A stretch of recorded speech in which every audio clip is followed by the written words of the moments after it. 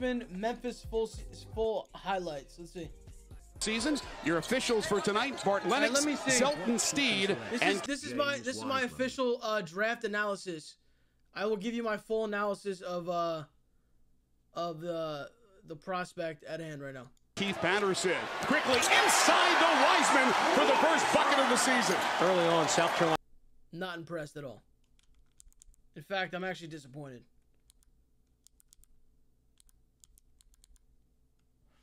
Seasons. Your officials for tonight: Bart Lennox, Zelton Steed, and Keith Patterson quickly inside to Wiseman for the first bucket of the season. Early on, South Carolina. Tigers break it easily. Boogie Ellis for three. James Wiseman, nobody boxed him out, and Wiseman with the emphatic finish. This is not happening in the NBA, bro.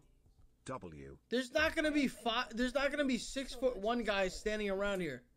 This is not happening in the NBA. Just saying, dude. To be a leader, even if he's not on the floor that much. You mentioned Mike Norvell. He'll be with us at halftime. What a weekend it's been for Mike Norvell, the football program, and the city of Memphis in general. Actually, he's going to join us during the first half action. There you go. Alley-oop to James Wiseman. Well done by Alex Lomax.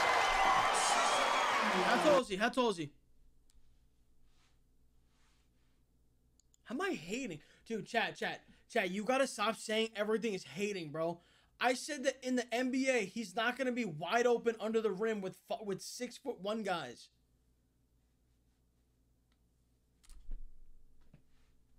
You just get a real quick glimpse into the problems that James Wiseman creates for you.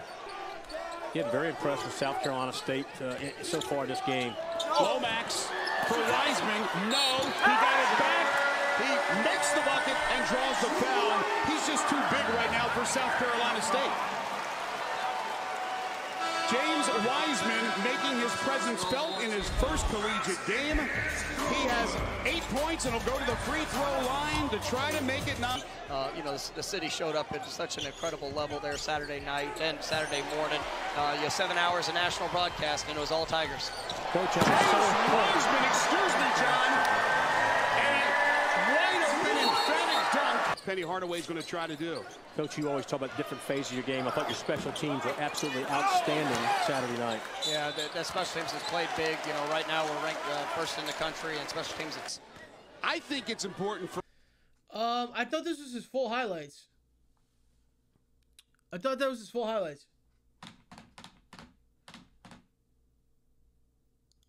Players like Anthony Edwards are why the NBA draft is so hard for teams to get right. Forget the pandemic.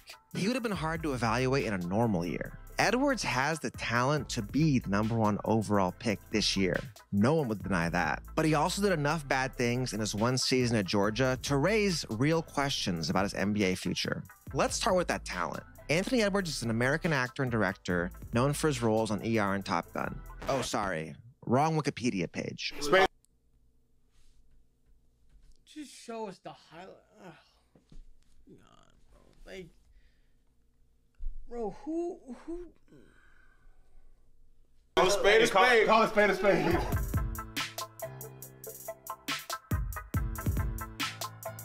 The most notable thing about the other Anthony Edwards are his dimensions. 6'5" and 225 pounds with a 6'9" wingspan. You don't see that on a basketball court very often. Guys, you're going to kill another joke. You're going to kill another joke. You're going to kill another joke, and it's going to piss me off and everyone else. Shut the fuck up. This SS, you're literally ruining it. I'm telling you ahead of time, you're already ruining it. You're ruining it. You're ruining it. You're literally ruining it. 117 players who appeared in an NBA game last season who were 6'5" and shorter. Only 7 weighed more than 225 pounds. The two you know about are PJ Tucker, 6'5", 245, and Malcolm Brogdon, 6'5", 229. Now imagine if Tucker or Brogdon had a 42-inch vertical. That frame makes it very easy for Edwards to create space off the dribble. And look what he can do with that space. That's what we do all day long, I promise you. He's a freight train with the burst and handle of a sports car. Don't be fooled by his nickname Ant-Man. That's just a play on his first name. If he were a Marvel character, he'd be more like the Hulk. But he's not just an incredible athlete. You have to be able to shoot to succeed in the modern NBA. Edwards can do that too. His poor three-point percentage at Georgia doesn't tell the whole story. The more telling numbers are his free throw shooting and three-point attempts, 7.7 per game. So he shot almost 8 threes a game and shot under 30%. That's fucking bad, bro. That's fucking bad. But maybe he's got an explanation for this. That's not good at all.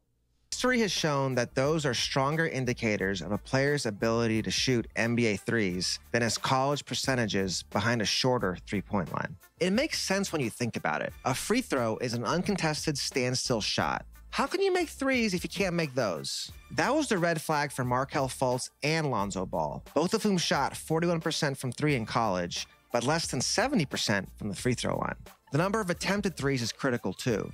Justice Winslow and Josh Jackson have both been bad shooters in the NBA, despite shooting well from three in college. But that doesn't mean much when they only combined for 200 total attempts. Edwards shot 245 by himself. You don't take that many threes in one season without a decent jumper. You hear the phrase, he's gonna be a problem, a lot online. Edwards is... Chat, why are you just repeating the same joke? You're repeating it. 1 for 9?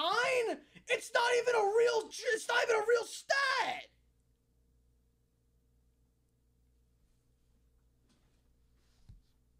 Is actually a problem. How do you guard a freak athlete with a projectable jumper?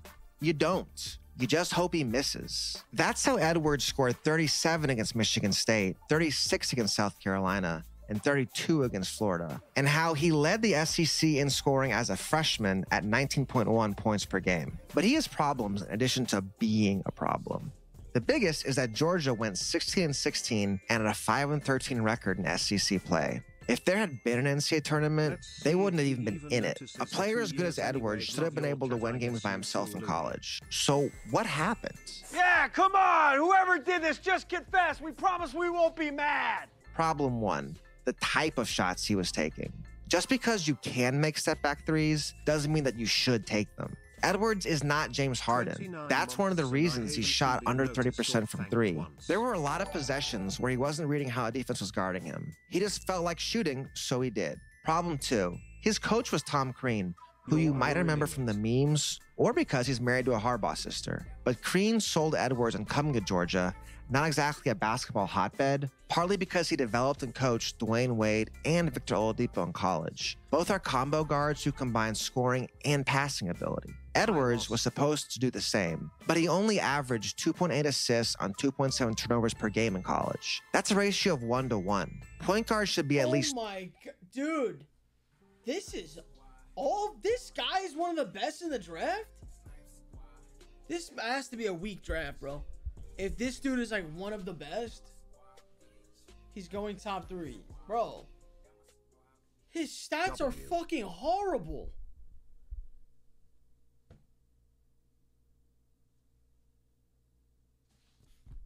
He shot under 30%. He averaged 2.8 assists, 2.7 turnovers.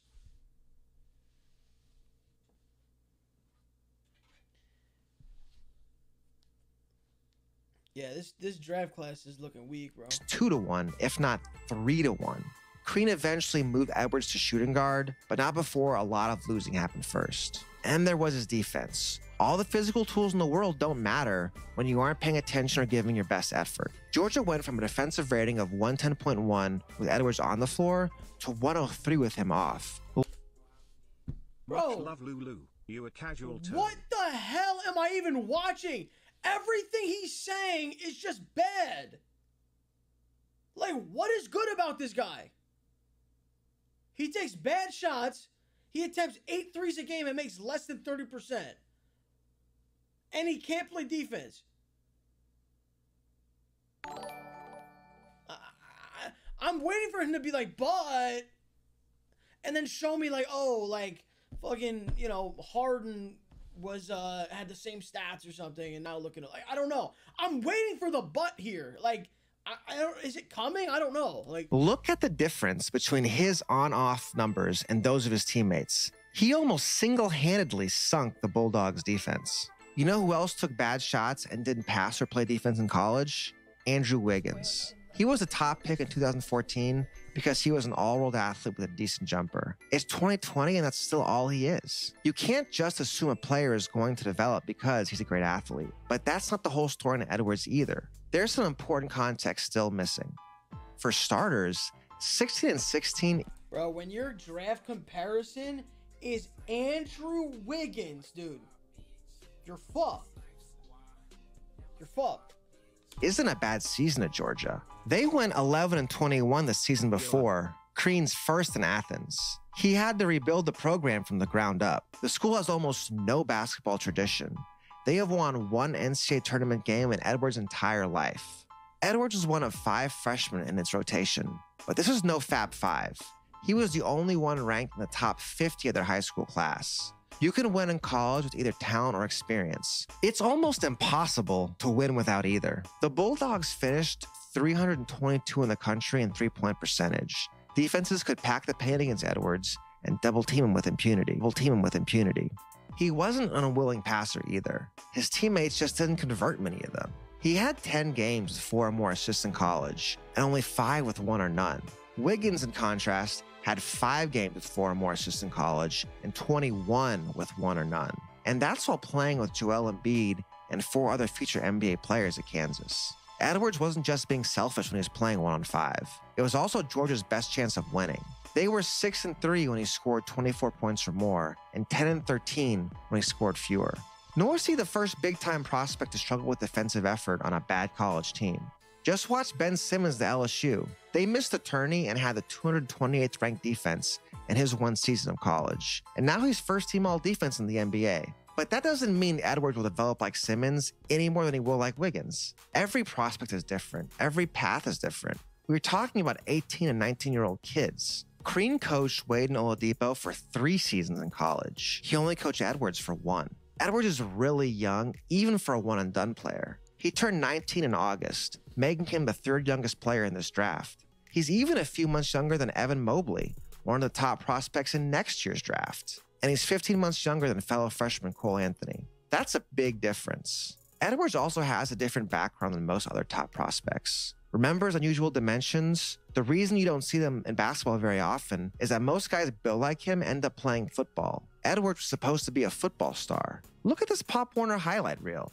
He could have been the next Derrick Henry or Myles Garrett. He didn't focus full-time on basketball until he became a high school sophomore. We can focus on all the things he did wrong at Georgia, or we can talk about him being a high school-aged kid still learning the game on a bad college. Los is supposed to be a sumo star.